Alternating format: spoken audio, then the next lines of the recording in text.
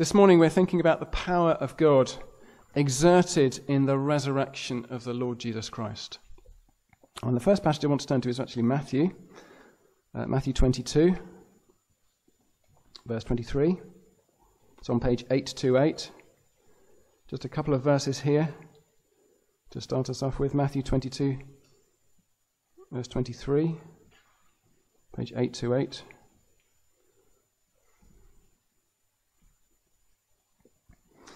The same day Sadducees came to him, came to Jesus, who say there is no resurrection. And they asked him a question. And we won't go into the question. The question is though challenging the very existence of such a thing as a resurrection from the dead. Verse 29 is the beginning of Jesus' answer. Jesus answered them, "You are wrong because you know neither the Scriptures nor the power of God." So the Sadducees were a Jewish group back in the first century, and one of the things they believed, or rather didn't believe, was they didn't believe there was such a thing as the resurrection from the dead. The Pharisees did, the Sadducees didn't. They also didn't believe in the full canon of the Old Testament as we have it. They just believed in the first 5 verses. But the particular thing we're thinking about is the fact they didn't believe in the resurrection. And what is Jesus' answer? Jesus' answer is, you know neither the Scriptures nor the power of God. We need to know the power of God then. We need to know that God has the power to raise the dead. Physically, literally. That's what we're talking about on Easter Sunday. That's what we celebrate. Some people who profess the name of Christian have said that, Jesus rose again in a sort of spiritual way. I mean, there have been bishops that have said that. That's not what the Bible says. The Bible said Jesus rose from the dead so you could touch him, so you could eat him, watch him eat fish. He's physically raised from the dead. But that's the power we're talking about this morning. So we need to know the power of God that has this power to raise the dead. And so this fact of Jesus' resurrection confronts us this morning. It confronts non-believers with the need to believe. And it confronts believers with the power that saves them.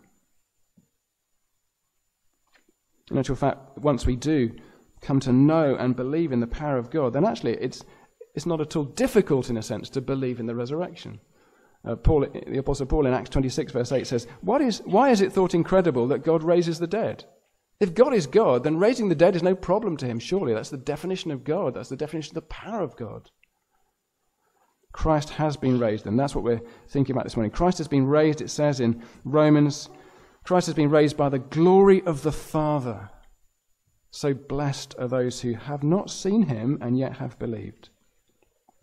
Now, Christians are those who trust not in their own power and ability, but trust in God's power. That's the very definition of Christian faith. Not to trust in ourselves, but to trust in God and his power. So as we're thinking about the power of God exerted in the resurrection of the Lord Jesus, we're thinking about something that goes to the very heart of what the Christian faith is.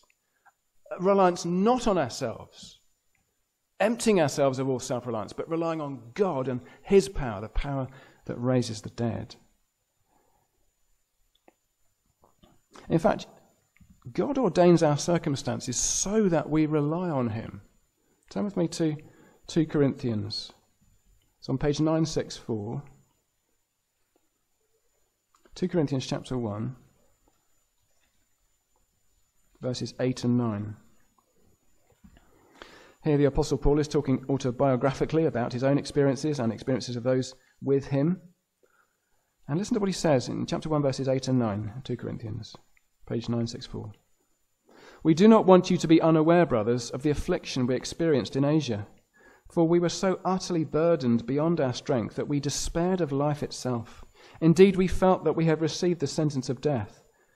But that was to make us rely not on ourselves, but on God, who raises the dead. Do you see? Paul and these others were suffering almost unbearable burdens and difficulties. But, as the Apostle Paul testifies here, and he's testifying as an apostle of Christ, in other words, with authority, Paul here testifies that all these sufferings were to make them rely not on themselves, but on God who raises the dead.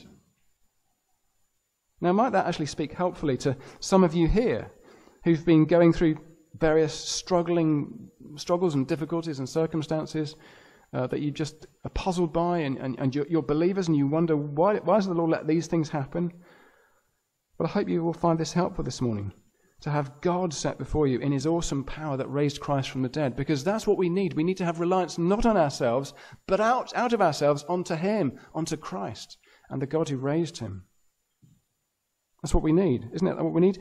We need to know Christ and the power of his resurrection, sharing in his sufferings, becoming like him in his death, and so at last, in such a manner, to attain the resurrection of the dead. So the whole Christian walk, the whole Christian faith is going through this life, trusting in a power outside of ourselves, trusting in the power of God in Christ, trusting in the power of Christ's resurrection, and doing that through the weakness and difficulties that we go through in this world. We do experience answers to prayer in this world. We do experience the Lord, but we also experience great problems and issues that crop up and seem to get worse before they get better. Well, this is so that we rely not on ourselves. That God has designed these things. This isn't an accident even. God has designed these things so that we lose and dissolve all our self-reliance and rather rely on the one who has the power to raise the dead and to give eternal life.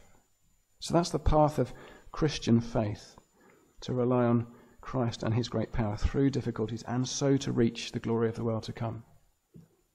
Now, we're going to look at some passages of Romans this morning. So turn with me, if you will, to Romans.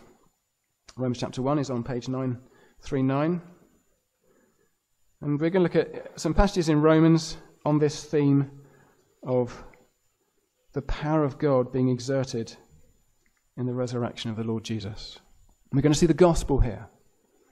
We're going to put that in front of us, as it were, to help us, to build believers up and to confront non-believers with. This is what we need to know about. This is what we need to hear. So let me start off by reading Romans chapter 1, verses 16 to 17. This is a great summary of the gospel that is about to be unfolded in this longest of Paul's letters, which is the longest single stretch of explanation of what the gospel is. And here's a little summary of it here. And listen out for the word power. The apostle writes this: I am not ashamed of the gospel, for it is the power of God for salvation to everyone who believes, to the Jew first, and also to the Greek. For in it, in the gospel, the righteousness of God is revealed from faith for faith, as it is written, the righteous shall live by faith. Do you see how the gospel is the power of God for salvation to everyone who believes? This great letter is going to expand how the gospel, the good news of the Christian message, the Bible's message, is all of grace. It is all a free gift. All of God's work. In chapter 11, verse 36, having explained this, the apostle writes this: it is from him, through him, and to him are all things. The gospel is from God. He designed it. He thought of it. It's through him. He puts it into practice. He implements it. He works it. He produces it. And it's to him. It's to his glory. So these summary verses here in chapter 1, verses 16 and 17, they speak of the gospel being the power of God for salvation. What is the basis of that statement? Anyone can say anything about power. It's easy to talk about power, but where's the power that Paul's thinking about as he writes this? Well, this is not the first time he's mentioned power, even though we're still in chapter 1. He's already mentioned power in verse 4. And that power is the power that raised Christ from the dead. Let me just read verses 1 to 4. Paul, a servant of Christ Jesus, called to be an apostle, set apart for the gospel of God, which he promised beforehand through his prophets in the Holy Scriptures, concerning his Son, who was descended from David according to the flesh, and was declared to be the Son of God in power, according to the Spirit of holiness, by his resurrection from the dead, Jesus Christ our Lord. So it's in raising Christ from the dead that God exerts his power to save, which is what this is about, and this whole letter of Romans is going to be about, and the whole Bible's about. The power of God to save. Now, much of Romans is about how God in the gospel does a mighty work of producing righteousness, a righteousness that is counted to us and received by faith. And so we see that mentioned here, verse 17. For in it, in the gospel, a righteousness of God is revealed that is from faith for faith. As it is written, the righteous shall live by faith. And so this is speaking here of the righteousness of God that is revealed in the gospel, that's made known, and that is entirely received by faith. In other words, we receive it as a gift, something we don't work up ourselves. It's something given. The old theologians talked about it as an alien righteousness. In other words, not a righteousness of my own, not a righteousness that I sort of muster up myself by my good deeds and try and present myself to God, clothed in my own good deeds, as it were, saying, accept me on the basis of how I've lived. No, it's not that at all. It's completely the opposite of that. This righteousness that this letter's about is about a righteousness that is given. Now, in fact, every other spiritual blessing a believer has is built on this foundation of their justification. I always think justification is a little bit of a boring word for a wonderful thing. It sounds very technical, doesn't it? It's about being accepted before God. And so on the basis of one's justification, one has other things. So having been justified by faith, it says in chapter 5, verse 1, we have peace with God, reconciled with God, adopted as God's children, the hope of glory. It's all piled up upon our justification before God. On what basis am I accepted by God as righteous? And so this alien righteousness, this righteousness that is not our own, that is not worked by us, that's not produced by our own works, this alien righteousness is what the gospel's about. And it's what believers stand wonderfully clothed in before God, fit for his holy presence. And it's produced by the resurrection of the Lord Jesus from the dead. Turn with me to chapter 4. Chapter 4. We're going to join it right at the end of the chapter. Verses 22 to 25. Here the apostle's been talking about Abraham and his faith and how he was justified by faith, how he was counted righteous just by believing God's word. And so we join it at verse 22. That is why Abraham's faith, was counted to him as righteousness. That comes in Genesis 15 verse 6. But the words, it was counted to him, it was counted to Abraham, were not written for his sake alone, but for ours also. It, righteousness that is, will be counted to us who believe in him who raised from the dead Jesus our Lord. Righteousness will be counted to us who believe in him who raised Jesus our Lord from the dead, who was delivered up for our trespasses and raised for our justification. Do you see there, the last verse, how Christ died for our sins? We thought about that on Good Friday if you were here, and maybe you went to another Bible-believing church where they taught that as well. Christ died for our sins. That was the purpose behind the cross. And there's a purpose to his resurrection as well. He was raised for our justification. So that this mighty declaration of Christ's righteousness, which happens as he's raised from the dead, is also counted to us who believe in him. We likewise are counted righteous as a pure free gift. So think of it in the light of Good Friday. At the cross, the Lord had all our sins loaded onto him. We saw that from Isaiah 53. The Lord laid on him the iniquity, the offences, the sin of us all. So Christ on the cross is bearing all the weight of the sin of his people, all the guilt of it, for him to pay the penalty. And then see how 3 days later, on Easter Sunday, Christ is then manifestly declared righteous by his resurrection. Now, our sins, which were laid on Christ, were never taken off him. They never fell off him, as it were. Our sins are still imputed to Christ. They're still as much on Christ as on us. In fact, we might say more so. They were never taken off him. He paid for them. So if he on whom our sins were laid is now declared righteous, and that's manifestly so because he's been raised from the dead, then how powerfully we too, who believe in Christ, are declared righteous too. Do you see it? Christ bears all our sin. He bears all our sin on the cross. He goes to the grave. He's raised again. No one's taken our sin away from him. He's raised again because he's paid for our sin. And so if he is declared righteous, then you and I who believe in him are likewise declared righteous. Do you see the power of God in this? The power of God. In Jeremiah 23 verse 6, Christ is given this title, the Lord our righteousness. And Jesus comes into that title on Easter Sunday as he's raised from the dead. He becomes the Lord our righteousness as he's raised from the dead. And I've just found that so helpful recently. It's lifted me out of myself. It shows me what I am by the power of Christ.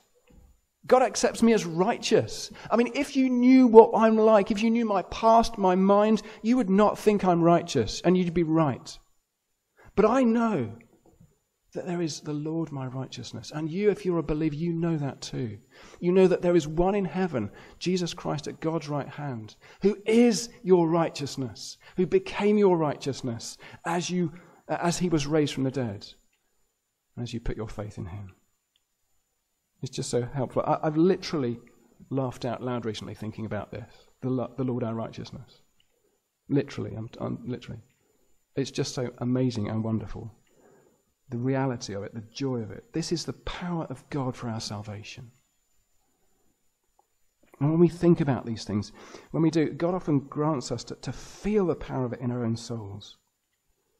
And to have a felt sense of how one's salvation depends entirely not on oneself, but on another, on Christ.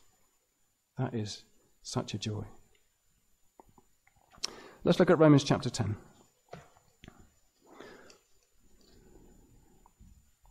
I think this is the last passage we're looking at, Romans 10. I'm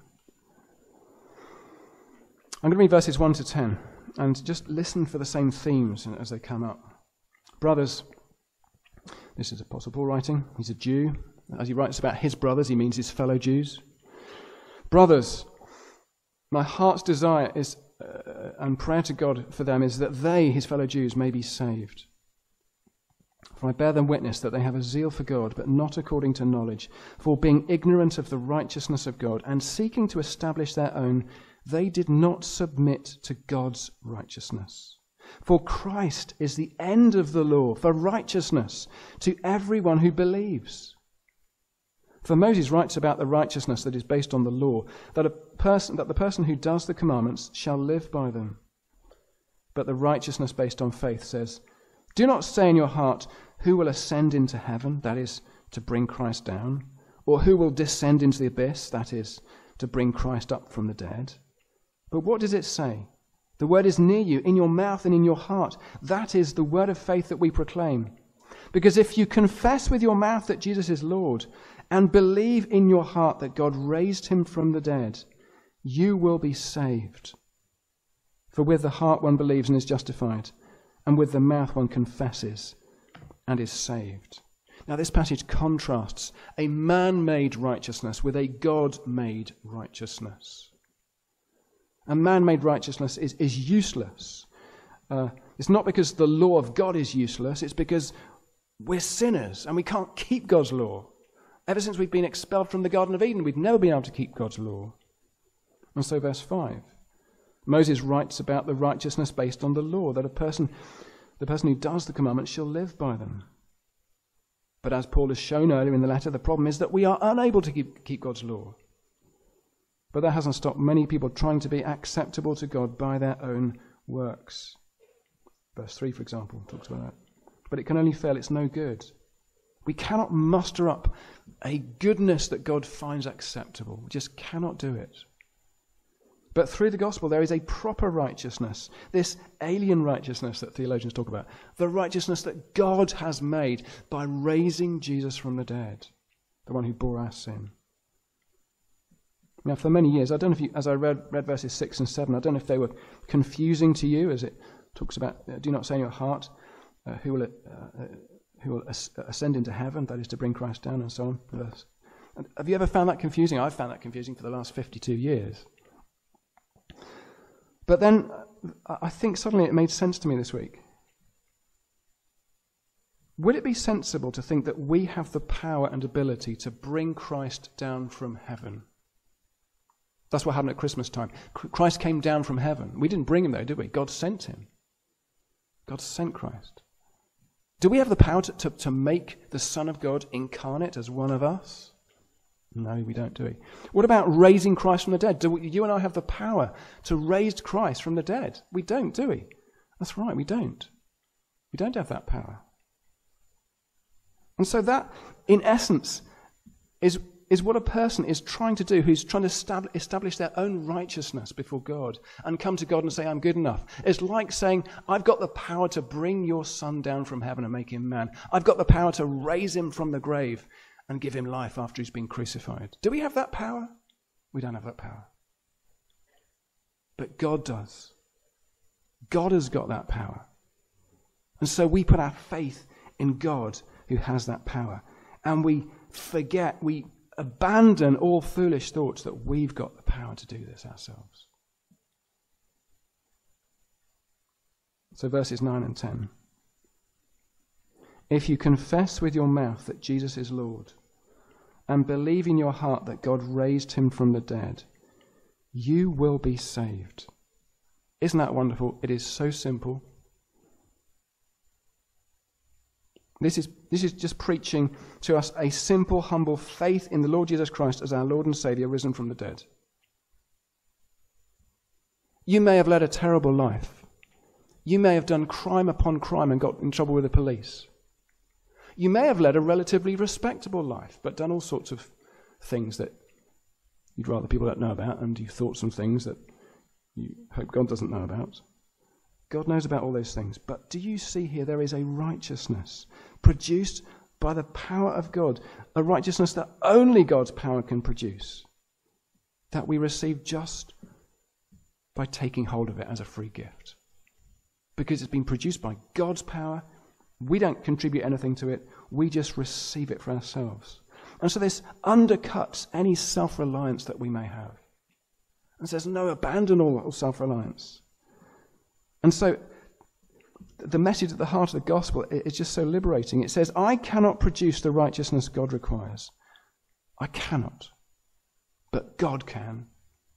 And I see it there produced in the gospel. God has done that. And so I just need to humbly and simply trust in Jesus Christ and receive his righteousness as a free gift. It's a message we each need to hear. Because if we have put our trust in Christ, then we need to have that trust built up. We need to hear this. This message is life and health for us. Because so easily we turn from the things we cannot see to the things we can see, and in particular ourselves, and we start to rely on ourselves again. And so that's why God sends difficulties into our lives, so that to stop us relying on ourselves and to get us relying on him and his power and the gospel and the Lord Jesus. So believers need to hear this. We need to be reminded of the one who has the power to raise the dead, and that's what he did to produce our salvation for us, and to trust in him alone. And the evidence of that is the resurrection. And we need to be reminded of this again and again, so that the mighty power of Christ's righteousness is what we trust in, and our foolish thoughts about self-reliance are taken away and got rid of.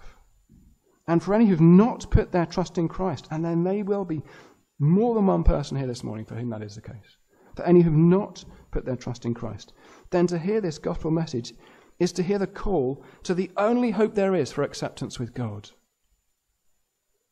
You cannot save yourself. I cannot save myself. But God, who sent Christ down and raised Christ up, can save you.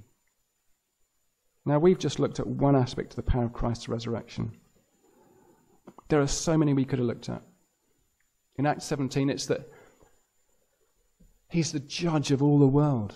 Christ is the judge that we all have to stand in front of. So do you see, in the power of Christ's resurrected greatness, he is both the judge of all and he is the supreme gift of righteousness for all who will trust in him. Would you want to die and face Christ's awesome power without first being clothed in his righteousness? We wouldn't want that.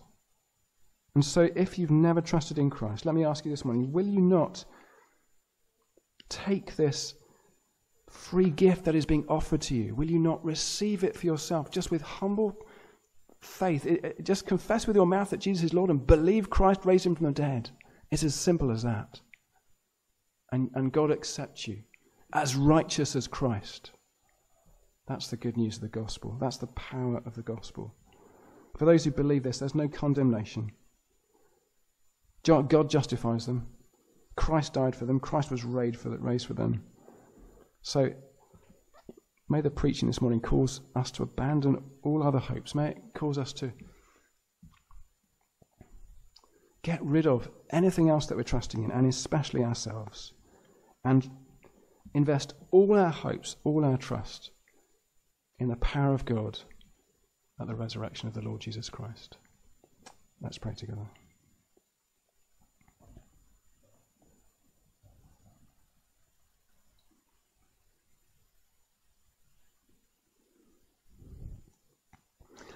Heavenly Father, you have exerted power that no other can. Who else can raise the dead? And you raised Christ. We praise you for this historical fact. And we pray that you just help us to take in its great significance. It confronts us with your power. It confronts us with your power to judge the world and your power to save those who trust in him. Oh, Heavenly Father, would you produce saving faith in those that lack it? Would you bring people to new birth in Christ this morning? That is again an exercise of the power that you exerted in Christ when you raised him from the dead. Will you exert that? Will you do that amongst us this morning? Would you cause people to turn and renounce all hope in themselves and come as a self-confessed sinner to you and to trust in the provision that you have made in the death and resurrection of your Son? Oh, Heavenly Father, would you glorify Christ today in our midst? Would he be great in our minds and souls as we go home from this place? Would he be the encouragement of every believer's heart? We pray these things then in his name. Amen.